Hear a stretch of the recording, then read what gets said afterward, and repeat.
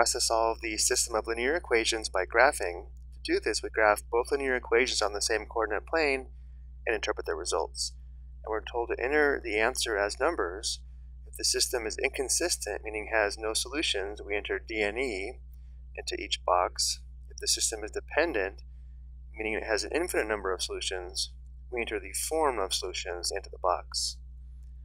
So we want to begin by graphing both equations on the same coordinate plane. Let's first work on graphing the equation negative 2y minus 10x equals negative 14.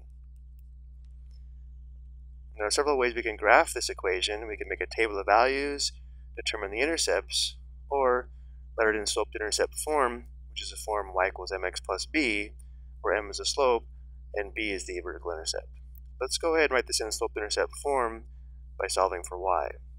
So to solve for y, let's first isolate the y term by adding 10x to both sides, which will give us negative 2y equals positive 10x minus 14. And now to solve for y, we'll divide both sides by negative 2, or divide each term by negative 2.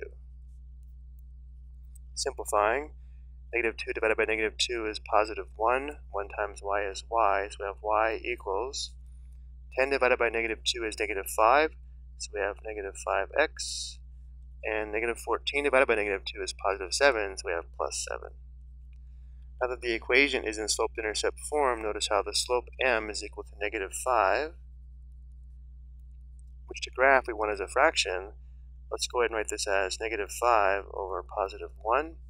And notice b is equal to positive 7, which means the vertical intercept is the ordered pair 0, 7. This is all we need in order to graph the line. We'll first plot the vertical intercept, 0, 7. And then because the slope is negative 5 over positive 1, from the vertical intercept we go down 5 units because the vertical change is negative 5, and then right 1 unit because the horizontal change is positive 1. Let's go ahead and do that again. Down 5, right 1. And now let's go ahead and graph the line. So this is the graph of the first linear equation.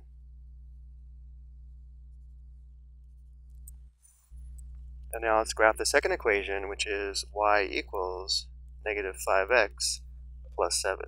Well, notice how this equation is the exact same equation that we just graphed, where the slope is equal to negative 5, or negative 5 over 1, and b is equal to positive 7, meaning the vertical intercept is the ordered pair 0, 7, exactly the same as the other line. Which means these two lines are the same line, or they coincide. And because they have an infinite number of points in common, there's an infinite number of solutions. So going back up to our directions, notice how we're told if the system is dependent, meaning it has an infinite number of solutions, we enter the form of solutions into the box. And there are a variety of forms we can use, but because we're given this equation here in slope-to-intercept form, y equals negative 5x plus 7, notice how if x is any real number, y must equal negative 5x plus 7 if the ordered pair will give us a point on the line. This is the relationship we need in order to enter the form of solutions into the box. If we let x be any real number, then the y-coordinate must be equal to negative 5x plus 7.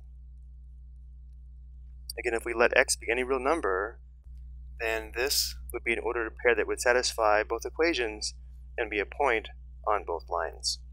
I hope you found this helpful.